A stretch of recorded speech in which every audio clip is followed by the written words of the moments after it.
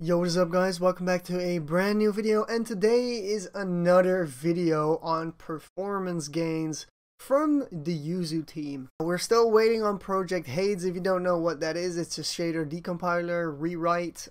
It will make everything a lot faster, but while we wait for that, they already put something out, and it is FastMem support. And FastMem stands for Fast Memory Access, something like that. Alright, so basically FastMem, it uses a technology which is like virtual memory, which will translate to the actual RAM, which would be in the Switch or in your PC in this case. And yeah, if you want to learn about it in depth, just go to this link. Yeah, basically the game reads and writes a lot of the time, and it will go through your actual RAM, so that is a lot of work. It happens millions of times per frame. That they need to decode stuff. So yeah, basically they'll emulate the Switch games' addressable memory on the host, so on Yuzu itself, and Windows or Linux of course, so it doesn't have to do that all the time from your actual RAM. They explain how it's basically less CPU instructions, like 3 times less, so yeah, it is good. Again, you can read it. Alright, so now the fun part. What does this all mean in terms of performance? So basically normal GPU accuracy no longer triggers some weird stuff, and now the Smash character selection screen is actually running 10 to 20 FPS better to a full 60 FPS like it should. Now they also did game benchmarks with the recommended specs that are on their site. So they got a Ryzen 5 3600, a GTX 1060 because it's the most used card on the Steam surveys, blah blah blah. 16 gigabytes of RAM. It's pretty damn fast RAM though, like 3600 megahertz. But trust me, I don't think RAM is the big player here, even though this is about memory. And they did all the testing at only 2.4 gigahertz. So if you've seen my free versus 4 versus 5 gigahertz video, you'll know that 2.4 gigahertz is really low. Like, trust me, most CPUs boost to at least 3.2 gigahertz.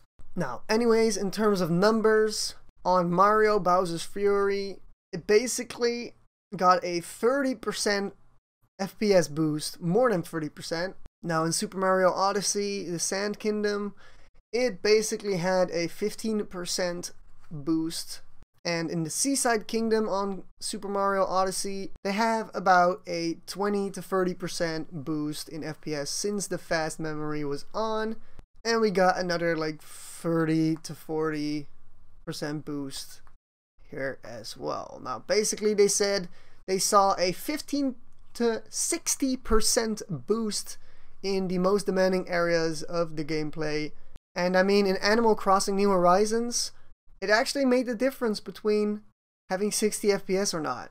Now the question is the game 30 FPS locked? Because they unlocked the FPS here to test. But yeah, again, this is all at 2.4 gigahertz. So let's say you actually have a really good gaming PC, like me. It is actually twice the gigahertz. So you would get twice the numbers. Roughly, obviously.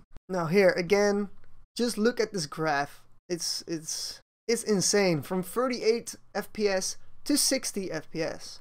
34 to almost 60 FPS. Basically a 10% boost here as well. Almost 50% boost here as well. 20% boost here. A 25% boost, even more. So yeah, you'll get at least 15 to 60% FPS boost in the newest Yuzu EA builds, 1759 or newer. So if you don't have that one yet, please get it from Yuzu's Patreon or from the links down below or in my Discord server. And they will make it available to regular Yuzu builds as well, so if you like those more, just give it a few weeks. Now before I end the video, I want to show you what the best settings are for Yuzu to get the most performance out of your system. Alright, so I'm in Yuzu Early Access 1760 right now. You're gonna go to Configure, make sure multi-core is on, should be on by default. Under CPU, you can put this on accurate or unsafe. If you have trouble, try unsafe, but keep it on accurate.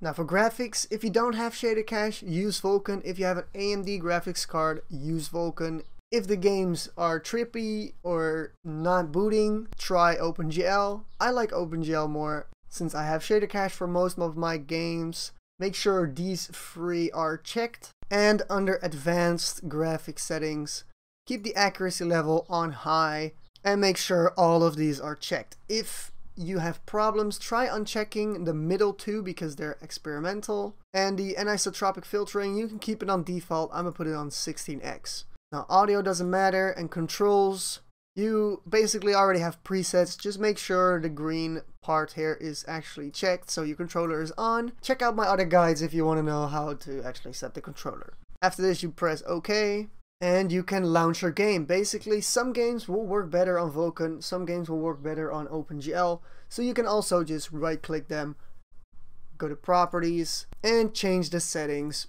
per game. Now that is all for me. Please subscribe, like, and comment down below if this video was helpful. Join my Discord server for new EA builds. I update them more frequently than my description. And you can also chat with me and other people from my Discord. Now, that is all for me.